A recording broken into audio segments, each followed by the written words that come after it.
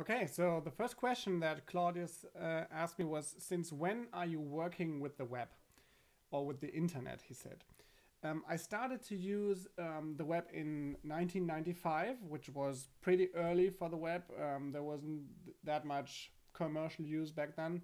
I used a small, slow modem to connect, and it was yeah, not the web like it is today. No videos, only very small pictures, mainly text, almost no layouts for websites, and basically the web was only very little web pages, and email was very strong back then, and IRC, like internet relay chat, was also very strong. So I was chatting away and sending emails and only surfing a bit. And today people are surfing a lot and doing the other stuff less. And back then, mostly chatting on a text base was pretty common.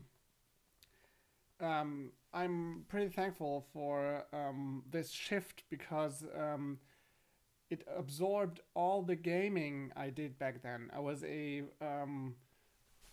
weak gamer, but I took a lot of time to use my computer and play games with my friends over the modem. We called each other, and the web, the internet, absorbed all this gaming time, and I was kind of addicted to finding out more about this technology, the ways to communicate through them, and so that was a good time for me.